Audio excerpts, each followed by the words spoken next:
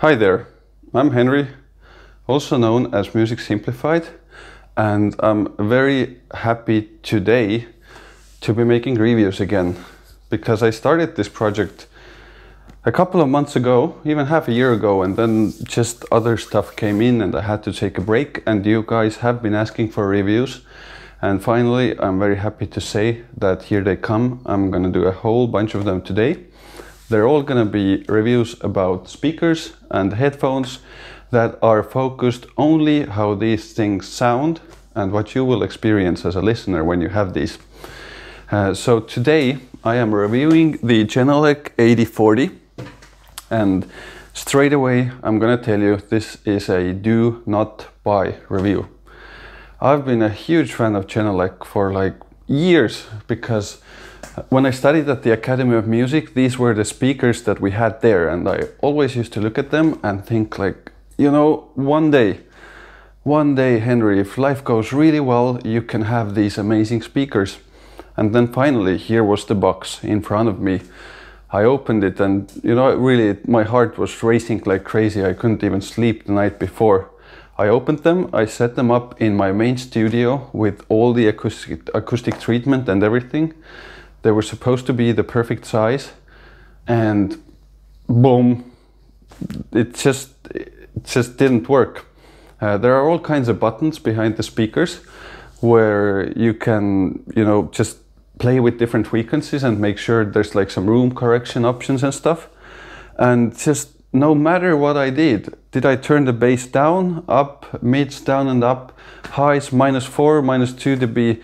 I just kept on going back to the speakers and just shifting all the settings, and it just never freaking worked. And after about 20 minutes later, my ears started hurting from all of this, and I don't even listen to music loud. So for me, these speakers, it took me like, I listened to them 30 minutes one day, slept through the night, and in the morning I tried again.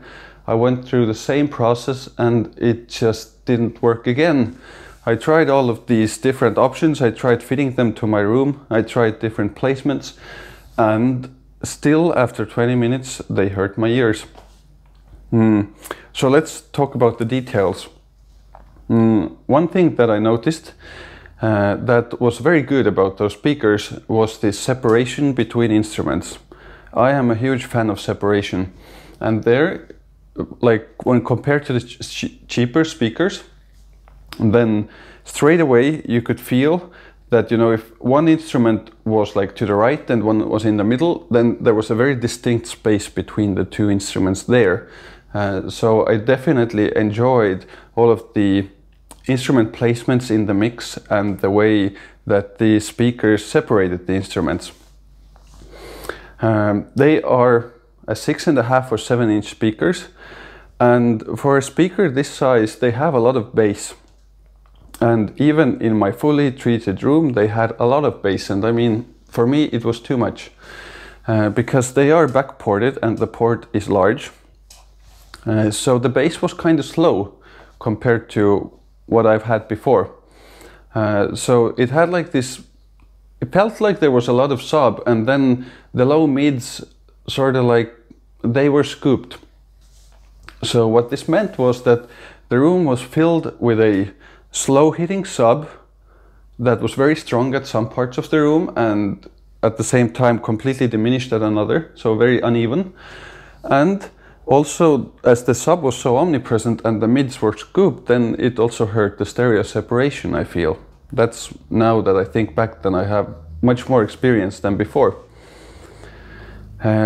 They did have a very full sound, meaning that it felt as if you were in a concert hall or in a cinema, versus the Adam S2V here or the Adam A7X that I've also had.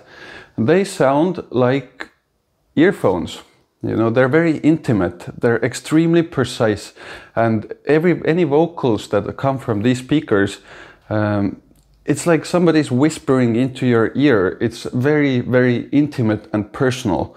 And these were not that. They were always 2 meters away from you. The music was always away from you.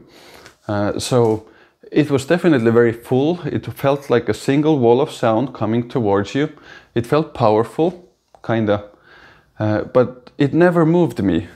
Now, compared then to the Adam A7X, which is like half the price, then sure, the Adam A7X was like less even and might have like elevated mids, and sometimes they were a bit sharp, but they were very engaging.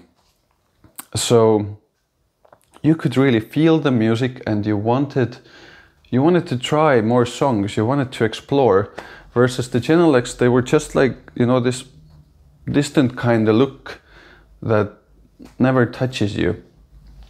So again, just this wasn't the experience that I was looking for. A good friend of mine who is also into audio listened to these and instantly said that they feel like bigger speakers than they are. It might sound like a cool thing, right?